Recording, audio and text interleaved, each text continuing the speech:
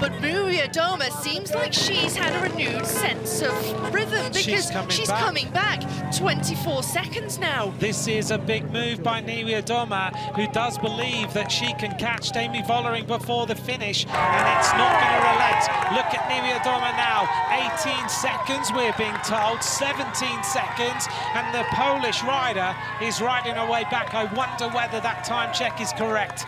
I'm not so sure. This is Kasia Doma, second on the road. Race situation, if you've just joined us to see the finish, where have you been? Demi Vollering leads, behind her Kasia Doma. Behind her is Annemiek van Vleuten, who's about to be caught by the South African rider, Ashley Moolman-Pasio. 950 metres of climbing remain on stage 7 of the Tour de France Femmes avec Zwift.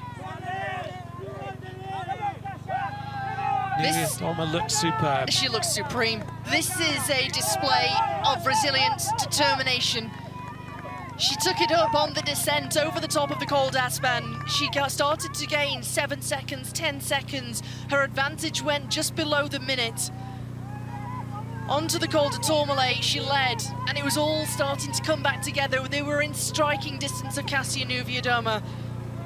They brought it within a handful of seconds, and she persisted with this move. She stayed well within herself, and now she's looking to try and take second on the stage, but move herself up in the general classification as she goes under the Flamme Rouge with 1,000 meters remaining.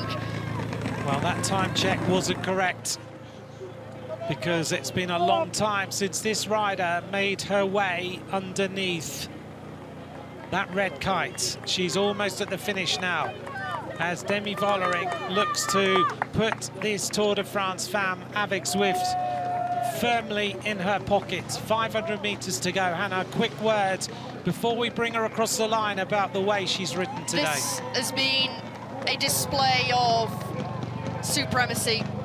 An absolute magnificent performance from Demi Vollering. She's never won a stage of the Tour de France Femmes avec Zwift, and she's riding her way up to the Col de Tourmalet. She takes a look around with 300 meters to go to see where everyone else is, but Demi, you've got daylight. There's no one else who's in their sights at the moment. This has been absolutely a display of absolute dominance and demolition.